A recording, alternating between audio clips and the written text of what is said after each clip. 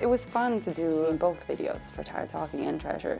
But Treasure was crazy because we shot it 4 days in a row, and sometimes we met up like 3 a.m. in the morning just to get the perfect light for like 10 minutes.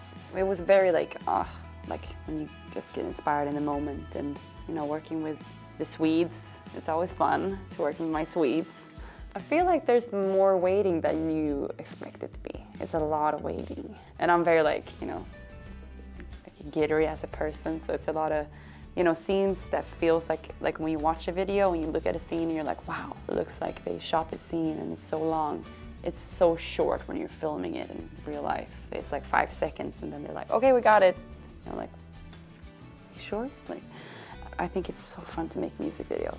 So that's something I really want to do more of in the future, you know, because it's a nice way to build your world as well. I actually really enjoyed it. I'm acting against this guy, and it was very natural for the director. Everyone was Swedish, and the director, he made me feel very comfortable. And sometimes they shot, like they shot the scenes when they even didn't like tell us. So me and the guy would just talk, you know, like being like goofy. But they put some tears in my eyes and I got to like perform a little. It was fun. I hope to do it again.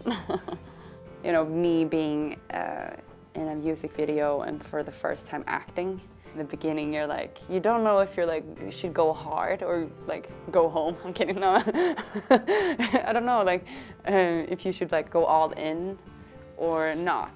Like after a while, you know, like I tried to like get comfortable, and we were at a bar just trying to get the perfect light, so we waited a while. And after having a few drinks, you know, like you get so much more dramatic.